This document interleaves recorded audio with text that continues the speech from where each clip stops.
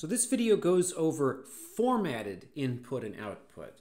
And it's important to distinguish between formatted input and unformatted input, the same way we distinguish between things like scanf, which reads formatted input from the user. So it reads, for example, numbers or single words from the user, as opposed to unformatted input, which we might use getchar for. So getchar reads single raw characters from input, and that includes a bunch of spaces if the user enters spaces or new lines, whereas scanf would skip over those things.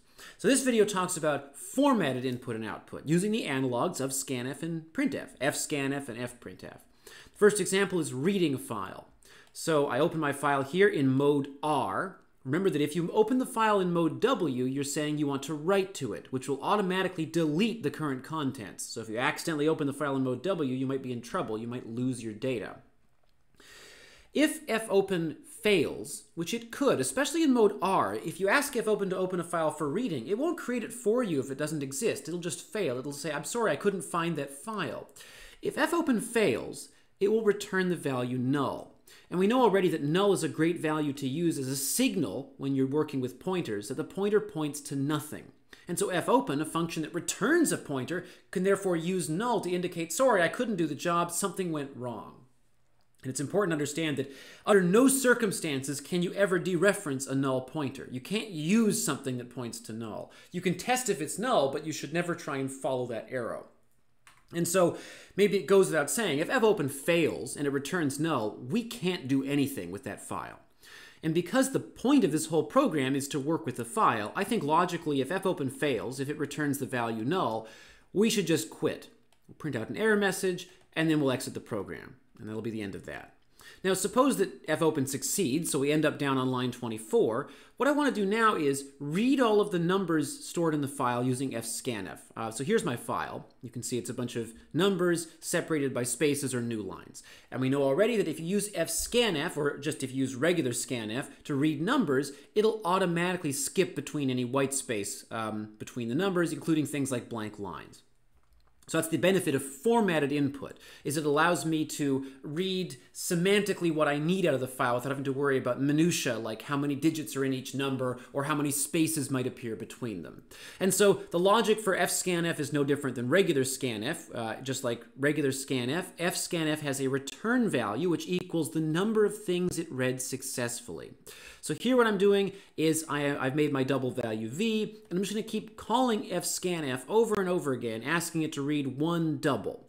You might remember from the labs that fscanf is a little bit different than printf in terms of the format specifiers for doubles and floats. With printf, you can use %f for both doubles and floats, but with scanf, you have to differentiate them. That's because you have to pass in a different kind of pointer. So with fscanf, if you want to read a double, you use %lf, which stands for long float, I guess, but it's for a double.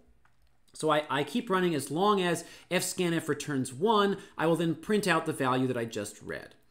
And then when I'm done, of course, I don't forget to close that file. So I call fclose when I'm done. Okay, so let's, I'll open up the data file here so we can take a look at it and make sure everything's there, and then let's compile it, and we will run the program. And we'll take a look. And we can see there it is, 6/10/17, and the usual, these three numbers, and then there's the today's date, and then there's a bunch of other junk as well. So fscanf read each value in the file, and then it put it in a variable, we printed it out, and then when we were done, we closed the file. So that's the use of fscanf for formatted input. Okay, what about formatted output? I'm actually going to go through pretty much the same example, but in reverse. Which is I'm going to write the same data to a file. So here I just made an array of data, and I'm storing the number of rows and columns in variables so that I can come back to them later. The idea, though, is that what I want to do is basically generate that data file that I just read in with the other example. So I call fopen. Here I use mode W, and remember, in mode W, the file is opened. Its current contents are cleared if it already exists, and if it doesn't exist, a file is created and it's empty.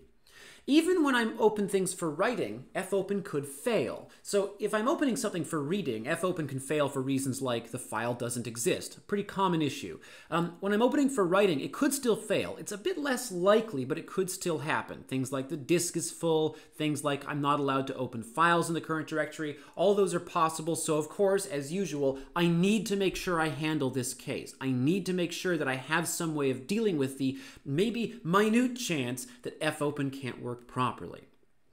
Okay, so I open the file. If I get down to line 35, the file was open, so I can write to it. And now I loop over my array, my 2D array of data, and I just print everything out. And I'm going to use fprintf for that. And so fprintf is no different than regular printf, except that it prints its results to a file instead of to the screen.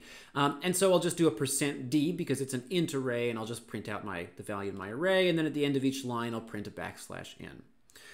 And then, okay, when I'm done, I call fclose. Okay, so that's pretty straightforward. Again, really, the only new part of this week is fopen and fclose. fscanf and fprintf shouldn't be too scary. They're basically identical to the functions we've already been using, except with the letter F at the beginning of them. So we'll try compiling this.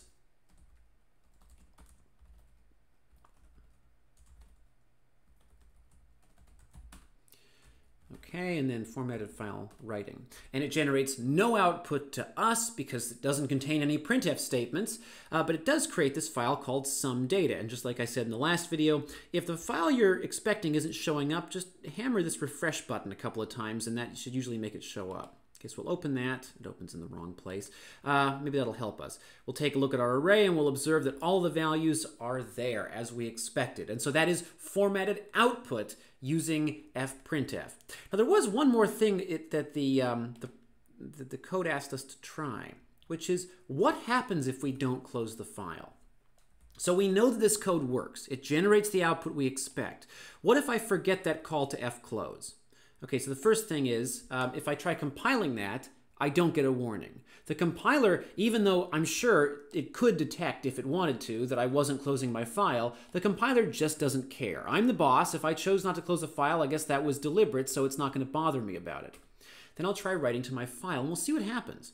We'll open somedata.txt, and in fact, this time around, everything worked just fine. And just like uninitialized memory, it's sort of hard to second-guess the operating system here. In general, it's important to understand that if you open a file and you don't close it, you have no idea what happened to that data. Even if you open the file for reading, failing to close the file could result in strange things. In the past, I've seen stuff like the file shows up blank, or just the last bit of the file is missing. And that could happen based on the amount of data you've already put in, things like the number of lines in the file, a lot of other things you have no way to tell. And as a result, it is critical, even if it looks like the code is working, that you always make sure to call fclose when you are done working with a file.